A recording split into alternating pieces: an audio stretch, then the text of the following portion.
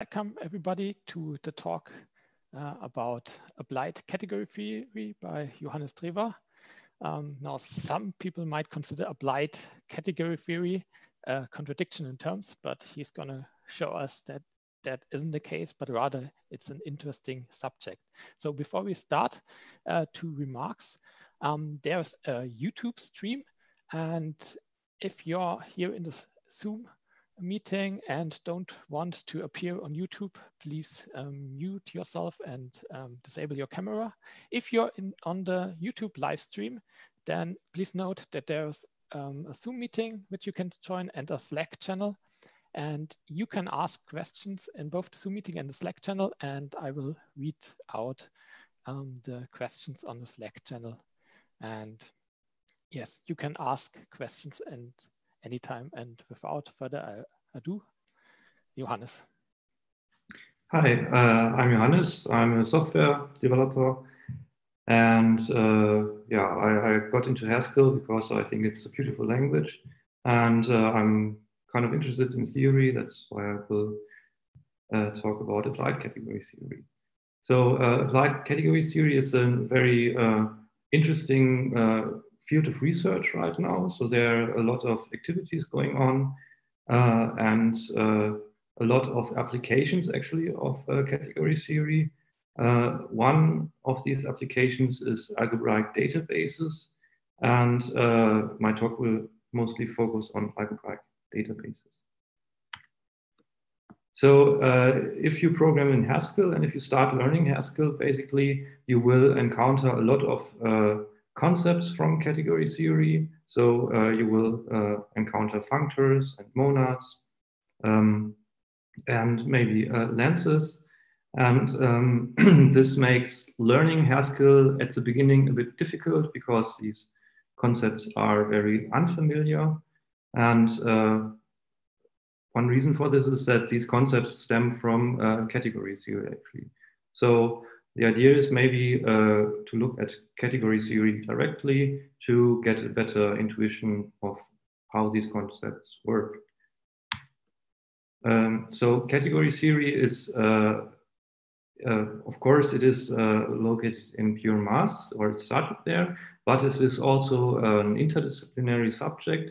So there's been a paper by John Bias on physics, topology, logic, and computation. So this already embraces different disciplines. You may have heard of the Curry-Howard correspondence.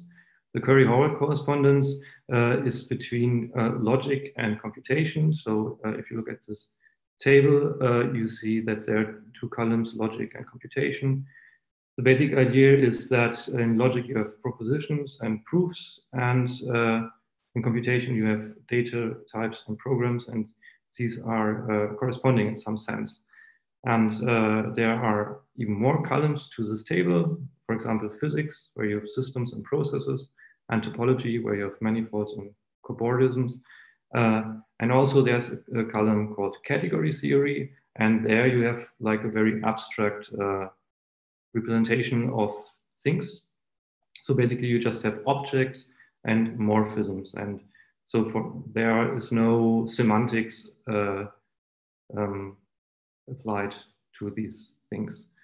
And so the promise, or for me at least, in category theory is that if you go to this abstract level and just develop theories on this abstract level, that you can build up a strong theory and use the theory in many different fields. And maybe you can understand things more easily in different fields. For example, if you have a strong background in computation, then you may find logic more accessible because you can transfer your intuitions. So today I will talk about categorical databases. So why is it interesting to look at databases from a categorical standpoint? The first thing is, if you are familiar with category theory, then you have a conceptual, clear language and tool set which you can use to reason about databases. And it can also serve as a didactic device if you have no understanding of category theory, but you have some intuition on databases. You may relate your intuitions of databases to categorical concepts. And further, there's also an implementation of this whole idea. So you may even use this implementation in database projects. So if you open a book on category theory and look at the table of contents, you will see some topics discussed. The first one is categories, obviously. Then there are functors. And then there are also natural transformations. Actually, natural transformations is a central concept in category theory. So actually, historically, category theory has been developed to make the notion of natural transformations, like an intuitive notion, precise and formalize it. And the concepts of categories and functors arose in this process. Unfortunately, I will not have time to talk about natural transformations, but I will cover the other two topics. I will talk about adjunctions, because adjunctions are interesting in this whole database story. And there's another topic, which is universal constructions, which is also very central to category theory, but I won't cover them also. So let's dive right into the formal definition of categories. A category is specified by a collection of objects. And for two objects, or for every two objects in a category, there is a set of morphisms. So the set of morphisms tells you how these two objects may be related.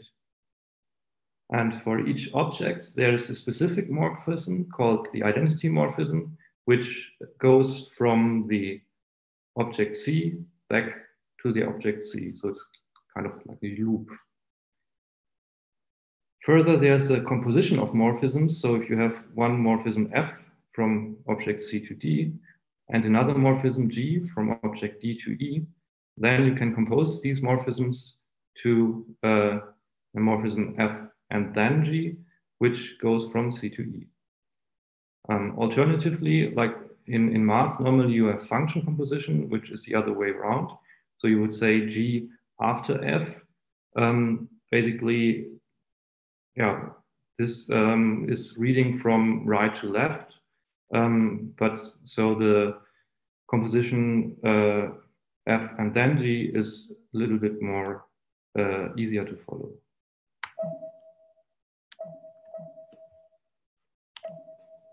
Sorry.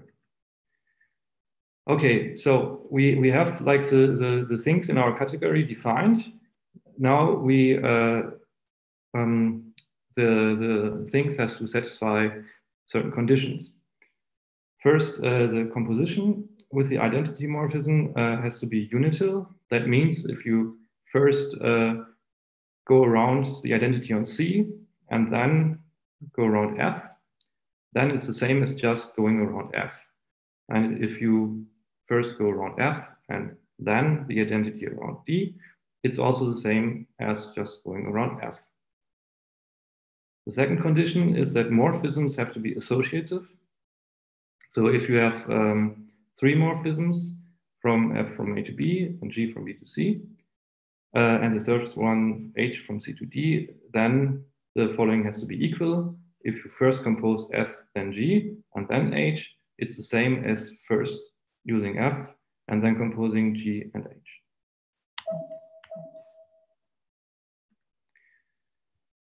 Okay, so let's look at some examples of categories. Since we are at a Haskell hackathon, we talk about Haskell. So Haskell, in Haskell, the objects are types, for example, void or unit, or simple data types such as int. or also composite types, for example, the product of two integers, the pair, or a maybe integer, which is some type, or a list of integers. The morphisms in Hask are functions. So for example, there's a function +2, which goes from integer to integer, so it kind of loops around integer. Then there's the function odd, which is between two types, the integers and bools. And then there are functions like map, which takes a function from A to B and returns a function from list of A to list of B.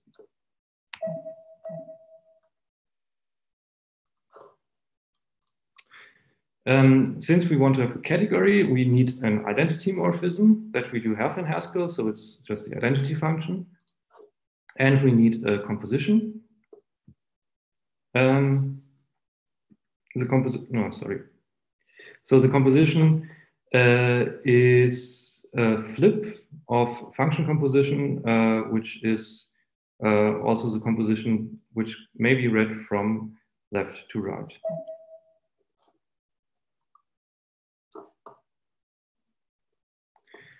Okay, further examples of categories. So we just saw Hask. There's a technicality. So Hask is not actually a category because there's undefined in there, but it's kind of okay to gloss over that. Then there's the category of sets, where the sets are objects and the functions are morphisms. There's the category of vector spaces over a field, where the vector spaces are the objects and the linear maps between the vector spaces are the morphisms. There's the category of groups, where the groups are the objects and the group homomorphisms are the morphisms in the category. And there's a category of categories, where the objects are small categories and the morphisms are functors. So the categories we saw right now are all very complicated. For example, in Hask, it's possible to have a maybe int or a maybe int or a maybe int and so on and so forth. So it's hard to visualize or, for example, to draw these on a blackboard. Fortunately, there are much simpler categories in a certain sense. For example, a monoid may be seen as a category. So the questions you should ask if you look at a category is first, what are the objects in the category? And you see that there's only one single dot, which is the single object in this category. Basically, this is the set with 0, 1, and 2.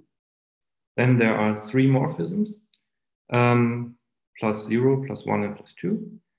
And these are the morphisms of the category. And +0 is the identity morphism. And further, it's possible to compose morphisms. So all this is modulo 3. So you can say +1 and then +2, which is +3, which would be +1. Okay, so we saw a simple category, and actually it's possible to construct finite categories from a graph. This is called the free construction on a graph, and basically it works as follows. You take a graph, and then you interpret each node of the graph as an object of the category. You interpret each edge of the graph as a morphism in the category. And you add the identity morphisms, which are needed in order to be a category. And finally, you add the transitive morphisms, which is the parallel morphism in red here. And also, since there's a loop between the lower two nodes, all the compositions of these nodes have to be added. So actually this category would have infinitely many morphisms. So the basic idea is that you kind of switch the vocabulary. You have a graph with nodes and edges, and you interpret this graph as a category and say, okay, these are the objects and these are the morphisms. And you have to construct all the missing structure.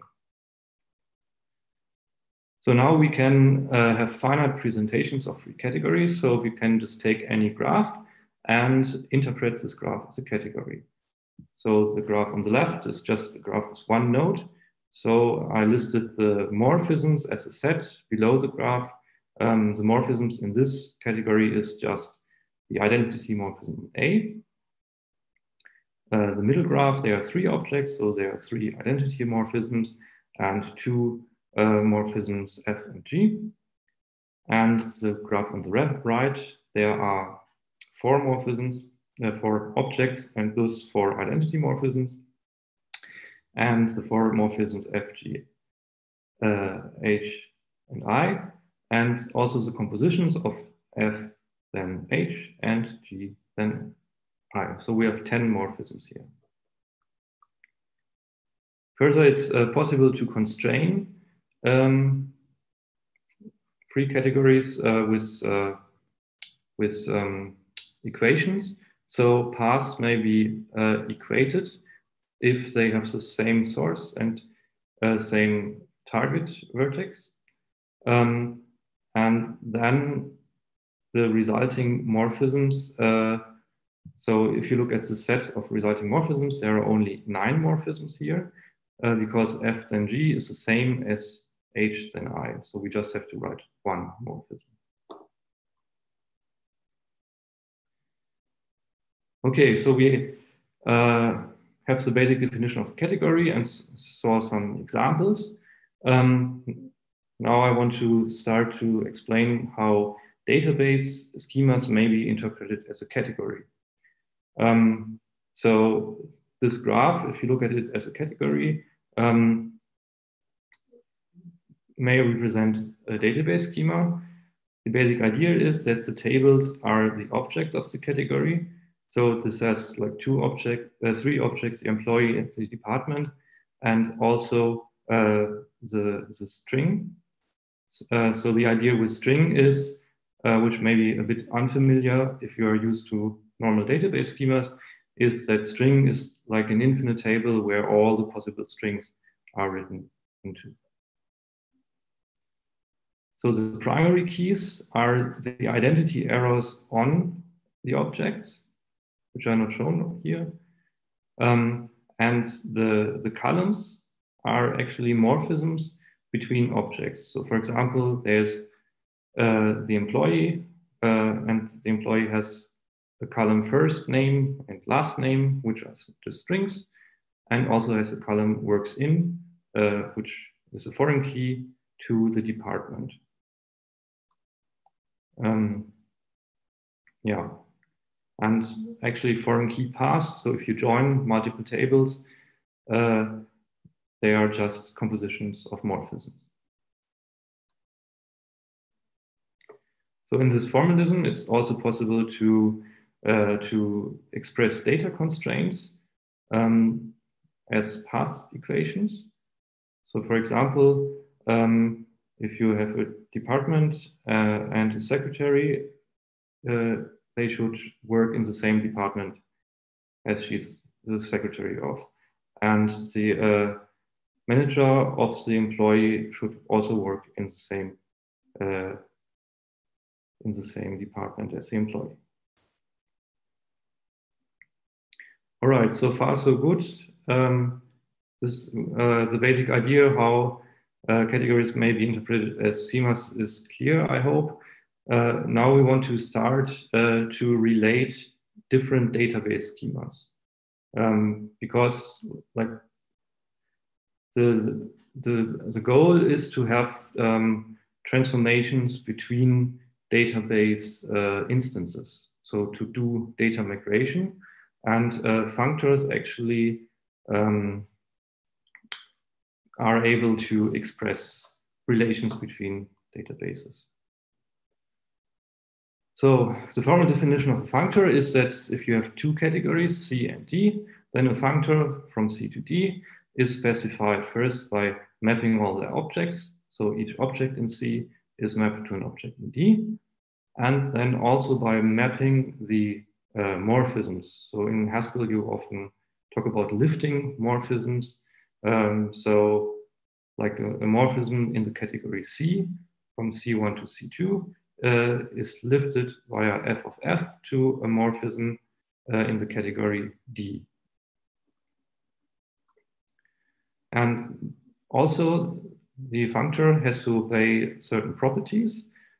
First, the identity morphism in C, when lifted, has to be the identity morphism on the object in D. And further, the composition of morphisms in C has to be the same as first lifting the two morphisms and then composing them in D. So let's look at simple examples of functors. These are categories 2 and 3. So the idea of this numbered categories is that the number tells the number of objects in the category, and then you have morphisms between each consecutive object in the category. And of course, also you have the transitive morphisms.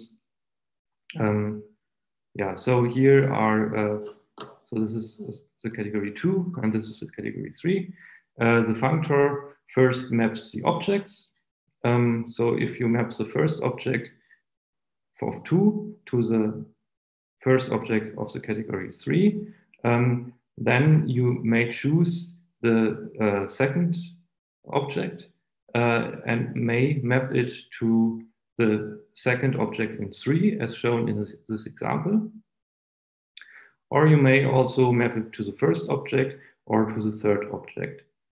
And if you map it, as shown in this example, to the second object, then the mapping of the morphism is trivial because it has to be, there's only one possibility for this morphism. So in the second example, you see that the first object is mapped to the third object in the category 3. In this case, there are no options to choose the second object. So if you would map it, for example, to the first object in 3, then there would be no morphism from the third object to the first object. So this won't work. And the third example is if you map the first object to the first object in the category 3 and the second object to the third object in the category 3, then the morphism is mapped to the function morphism composition in the category 3.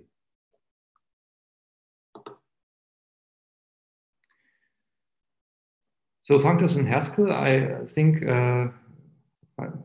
I suspect as everybody has seen, a functor in Haskell is defined by a type class, and basically it just defines one function called map, and map lifts functions from A to B to functions f of A to f of, oh, sorry, it's a typo, so it should be f of B. The implementation has to obey the functor laws. So mapping the identity doesn't change anything, and mapping the composed morphism is the same as first mapping the first morphism and then mapping the second morphism. And here's an example of an instance functor, which is the list functor. All right, so now we want to use the functors. How can functors be used in a categorical setting? And the idea is that functors may be instances of databases. So how does it work? If you look at a single column table, then this table may be interpreted as a set. Right? So we have example sets like programming languages with the finite set, or prime numbers, which is an infinite set, or it may be even the empty set. So now we define a functor from a very specific category, which is a category 1. The category 1 has just one object and an identity morphism. So there are not many choices. So basically, how does a functor from the category 1 to set look like? What it does is that it just selects exactly one set. Right? So it may, for example, select this table, like the data of this table. That's the basic idea. So a functor from 1 to set is a database instance of a database with just one table.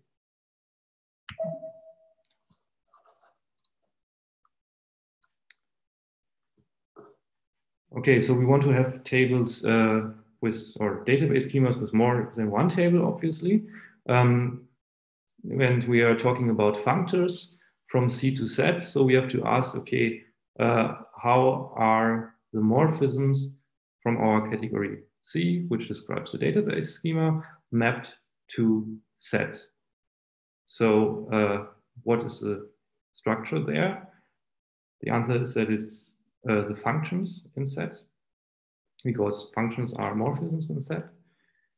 And a function may just be tabulated, or like if the sets are finite, it can be just written as a table.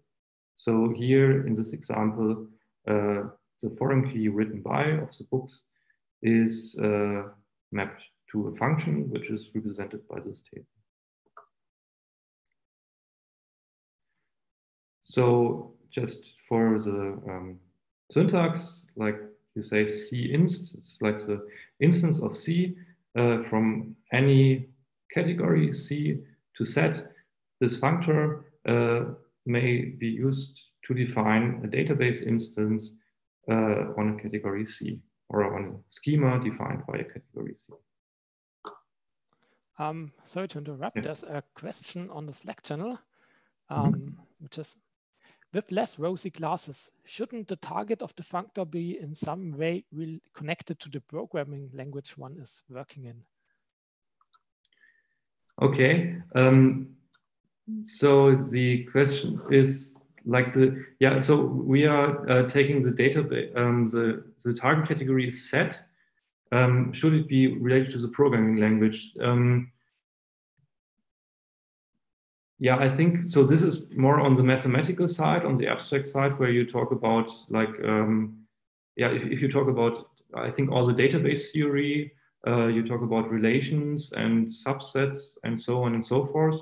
So yeah, basically, this theory tries to model databases, right? And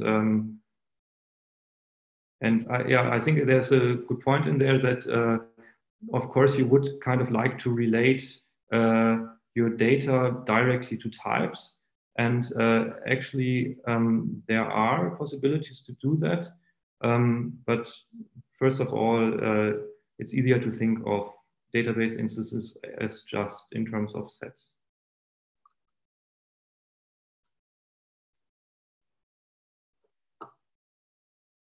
Okay, so now I hope you have some idea how database instances may be viewed as functors from a category describing a schema to set. Now we want to talk about mappings between database schemas. So what you see here is like a code listing of SQL, which is a categorical query language. And in SQL, you may define database schemas. So you see two schemas, one called S for source, which has two tables, N1 and N2. And the two tables have, so N1 does have two attributes, name and salary, and N2 has one attribute, age. And then you see the schema T for target, which just has one single table, and this table has all the three attributes. And then you can define a mapping, which is a mapping between S and T. And for this mapping, you have to define for each entity how it is mapped. So N1 is mapped obviously to N. So there's only one table where we can map it to. And the attributes of N1 are mapped to the attributes of the table. And for the entity N2, it's also mapped to the table N, and the attribute H is mapped to the attribute H of the table N. So the functor F from S to T maps between two categories.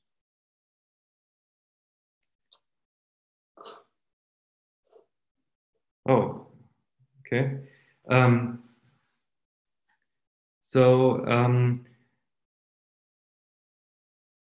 Now we want to talk about data migrations. We have seen how basically how database schemas may be related with the mapping. And we have a database instance from T to Z, and the schema mapping from source to target.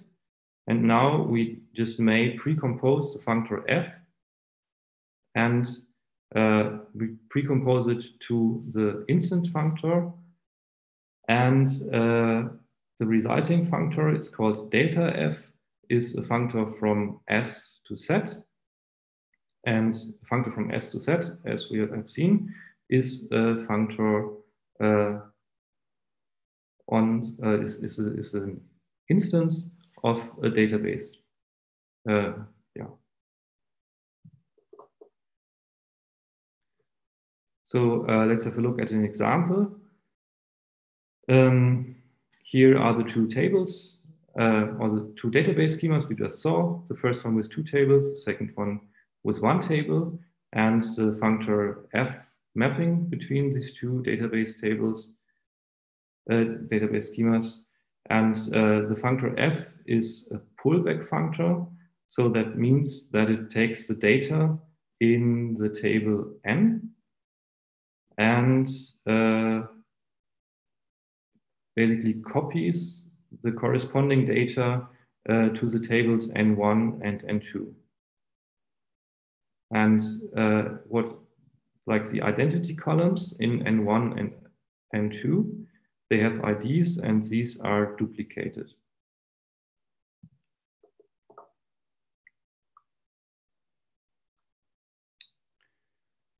Okay, so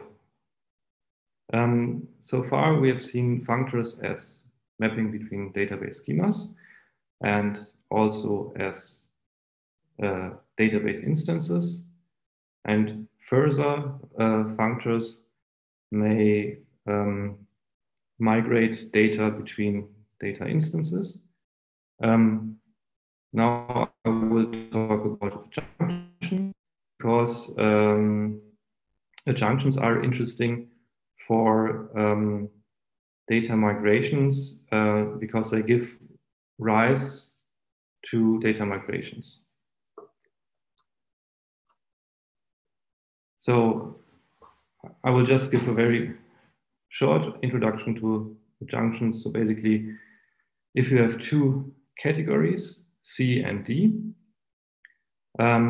then there are maybe two functors between these two categories.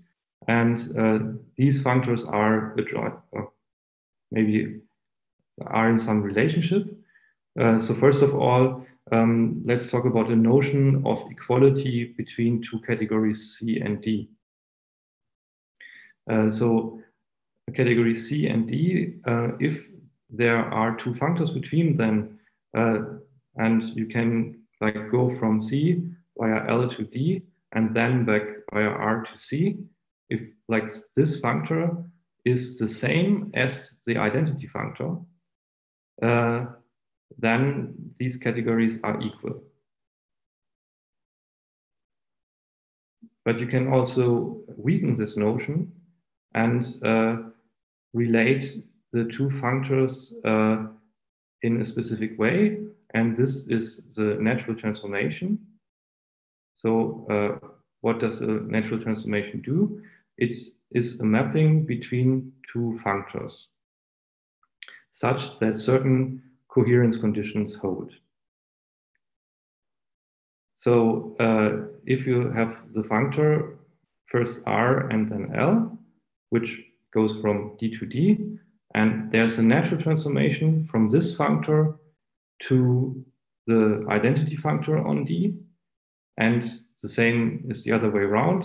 So like there's a natural transformation from the identity functor on C to a functor going from L to R. Then these categories are in a certain relation, and the two functors are adjoint to each other. So the functor L is the left adjoint to R, and R is the right adjoint to L. Let's talk about some examples of adjunctions. So we already saw something like that. We saw the free construction on graphs, and free constructions are often parts of adjunctions. So the first thing you can do is to take some structure and map it to another structure by constructing all the data you need for it. And then there's like the other direction where you can just say, okay, let's maybe stick to the example with the graph and categories. If you have a graph and then you do the free construction and get a category, then you can also look at the category and just look at it as a graph. So you kind of just switch the vocabulary. So you say, like, look at the category, and instead of saying, okay, these are the objects, you say, okay, these are the nodes. And instead of saying these are morphisms, you say these are vertices. So the functor U is right adjoint. The forgetful functor is right adjoint to F, and F is left adjoint to the functor U. And basically, you write this with this turnstile symbol. And the turnstile symbol always points to the left adjoint function. Further example of junctions. Yeah, you know currying. So currying basically is a higher order function. You can have a function which takes a pair of A, B and returns a C and curries this function, which means that you get a function which takes an A and then partially applies it and gets a function from B to C. And with uncurry, you can do it the other way around. What you see above is basically the notation, the Homestead notation of a function. Basically, you have an object A times B and an object C, and this set means that it's the set of all morphisms between A times B and C. And so this set is isomorphic to the set of all morphisms between A and B to the power of C. So you may have seen this notation B to the power of C because it's basically all the functions from C to B.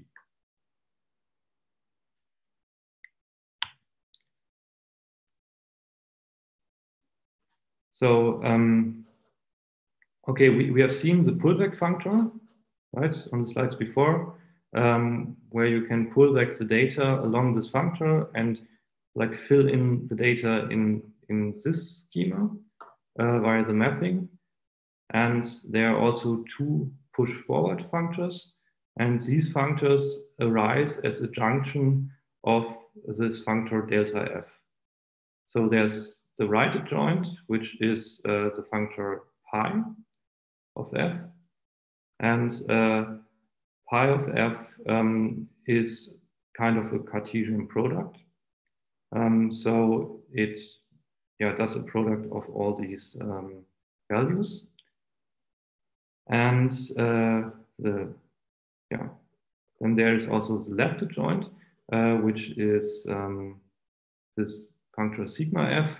And the left adjoint is a union of these two tables. So it copies the data here and inserts labeled null values. Oh.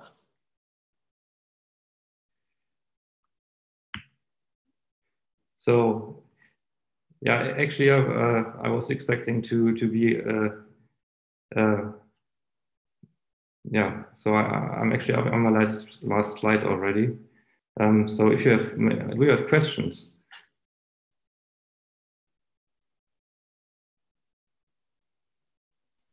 There are currently no questions on the Slack channel.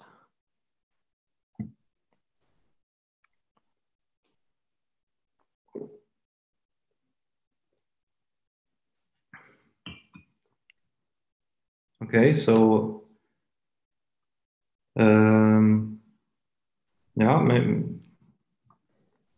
anything, yeah. Okay, so yeah, going towards the end now. The references, so what I talked about is basically what is in the third chapter of 7 sketches in compositionality, written by Brennan Fong and David Spivak. And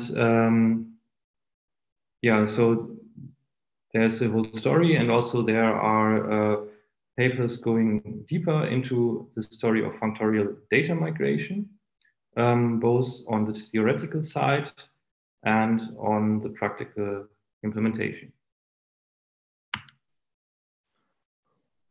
So yeah, applied category theory. Historically, category theory yeah, was developed in the 1940s by Eilenberg and McLean.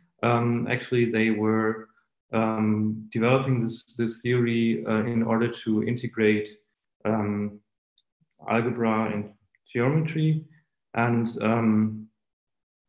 so yeah, there's a long history of applications of category theory in pure math. And I think nowadays, most of the concurrent mathematics uses category theory in some way. So category theory has always been applied. It is applied in databases and knowledge representation. This was the topic I covered today. So yeah, first you can have database instances, database schemas, and get database migrations from this formalism. And you can also extend this to by using constructions from category theory. There's a thing called the Groten deconstruction, and this can be used to transform knowledge representations to the subject verb object language, actually. Category theory is applied in functional programming. So yeah, monads have been developed in category theory, just on a theoretical side, and Originating Moggi just observed that it's possible to explain effects and lists and so on and so forth in terms of category theory. And this has been imported into functional programming, and there has been like an exchange of ideas from functional programming or from category theory to functional programming for a long time. There's one question on the Slack. Mm-hmm. How do you represent the practical, in quotation marks, parts of relational databases? So, for example, indices and constraints. Okay,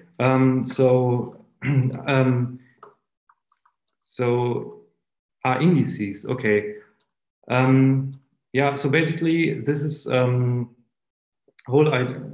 So CQL is a tool which has an implementation. There's a Java implementation where you can define schemas and mappings and do really database migration. and you can define constraints in CQL. I don't know so basically what they do is that they translate the categorical representation to SQL statements. So it has to run on some kind of engine, and one engine would be SQL. And I don't know if there are other backends. And then if you need indices, you maybe, I don't know if there's a specific notation for indices and the stuff in CQL. I guess you could consider indices as out of scope, because indices are not part of the semantics of queries, but just make things faster. Yeah, that's true. Yes. Yeah. So yeah, this is like, okay. So CQL started basically from a theoretical perspective, and basically the idea is to like use these theoretical ideas to get a clean vocabulary of database transformations, and then derive implementations from these clean vocabularies. And of course, then there's a lot of work to implement this in an efficient manner. And actually, this work is still ongoing. I think like the implementation started at around 2015, and right now I'm not really sure how the status today is. But there's a lot of work going on in this direction.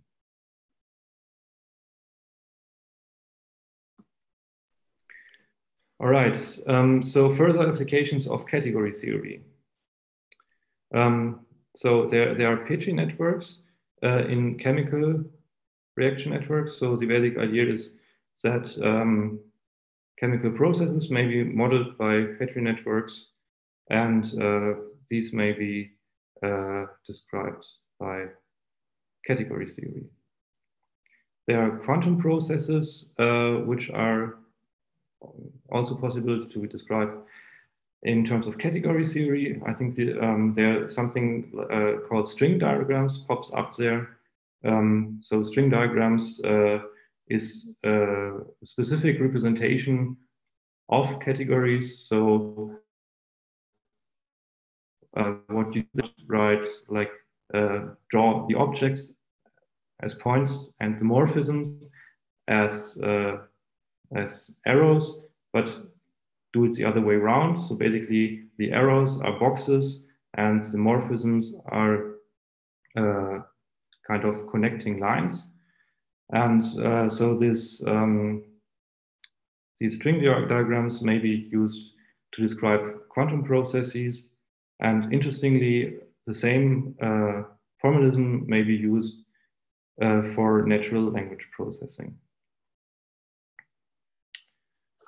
Then there is open games and game theory, which may also be represented by string diagrams. And in open games and game theory, lenses pop up a lot. So there's in this research, lenses are kind of a way to relate two different structures in a coherent fashion, and they pop up on different locations. For example, in databases and knowledge representations, there is some newer work where also lenses play a certain role. And in game theory, they're also important. And last but not least, in machine learning, there's a paper called backprop as a functor.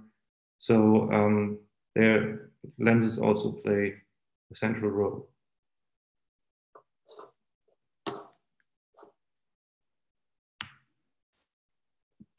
Okay, so applied category theory is an interesting research area, which is buzzing, and there's a lot of interesting things are going on. There's a journal called Compositionality.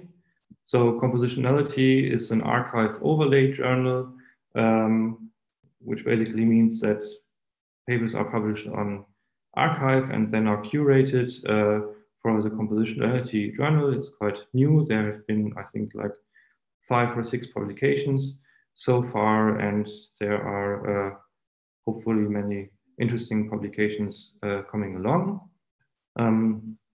There is an applied category theory conference held each year, and at this conference, all the topics I hinted at are presented, and so these are more or less all like coming from a developer's perspective. All the talks are very theoretical, and the methods are developed on a theoretical level, but there are also applications. So, for example, there's an industry track where they invite speakers from the industry that give experience reports on applications of category theory. Returning to the question about indices, there's a suggestion on the Slack channel, and the suggestion is to maybe tag morphisms as injective as a hint to populate an index in the background for the reverse lookup and enforced injectiveness. The morphisms and... So I think the proposal is that you have 2 tables and have a morphism between them that is labeled as injective. And so the source table would be representing the index, and the target table, the table that you want to have an index of. Okay. Okay. And yeah. I think that might work. So this could work, that you basically place implementation details into the framework and specify an index by that method. Yeah.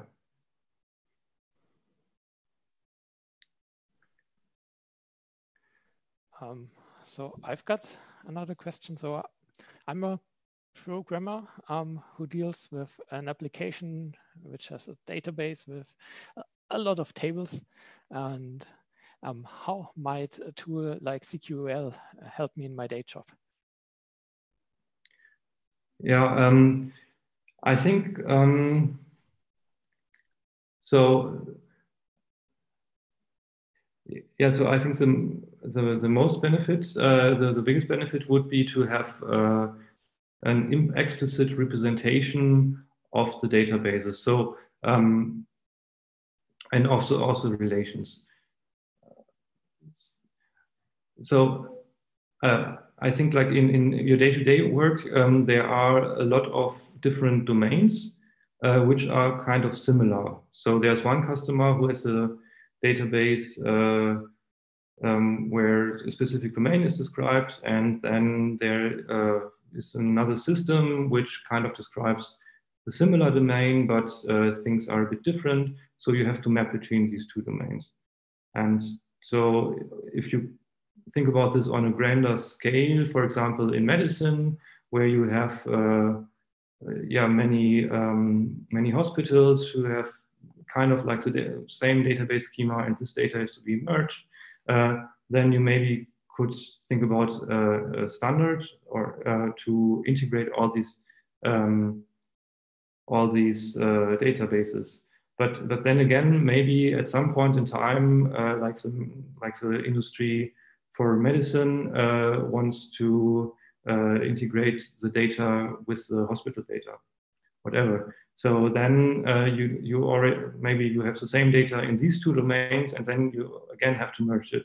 So it's a good idea to focus on transformations between data, and that's what CQL does, is kind of to place transformations of data first, and to describe the mappings between data. And then the idea is, at least, is that all the data migration code doesn't have to be written by hand, and all the migration logic, but it kind of derives from the theory. And then you also may define some integrity constraints on your database schema via these path equations I showed. And then you kind of get a compile time check. So if, for example, if you do an ETL, like an extract, transform, load process, then you often like have messy data coming from a customer, and you have to put it into another format. And there is already an ETL process doing that. And then like new data comes in, and you have to do the ETL process again. And this may take a long time. And yeah, if there are some constraints violated in the data, you will only like see it after running everything, basically. And yeah, with the database path equations formalism, you can put some constraints on your data. There's one more question in the Slack. How do the path constraints fare in bigger systems? It seems you'd have to solve the word problem for a large monoid. So, yeah, actually, I don't know. So I haven't worked with the implementation. I just played around with some implementation and didn't really have the chance to apply it in a bigger project. So, yeah, I guess that that it depends on the implementation. Yeah. Yeah, certainly interesting. Yeah. How they did that. Yeah, I think that there are that there are a lot of chances to have data migration tools. Yeah.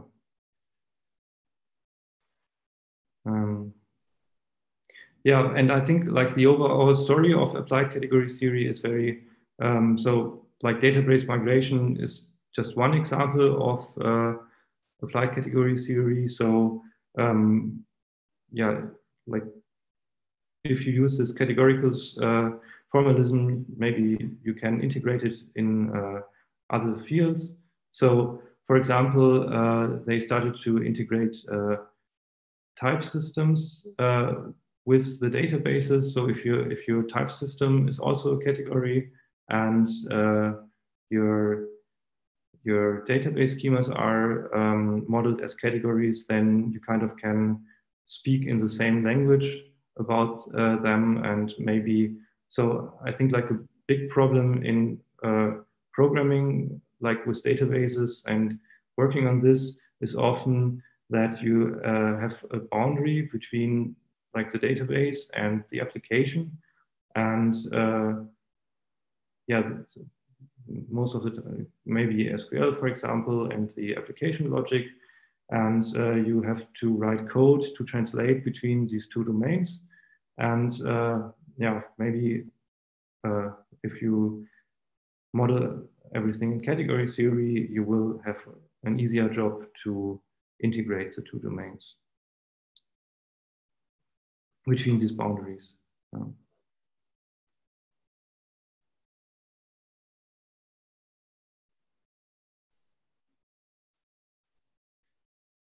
Yeah, so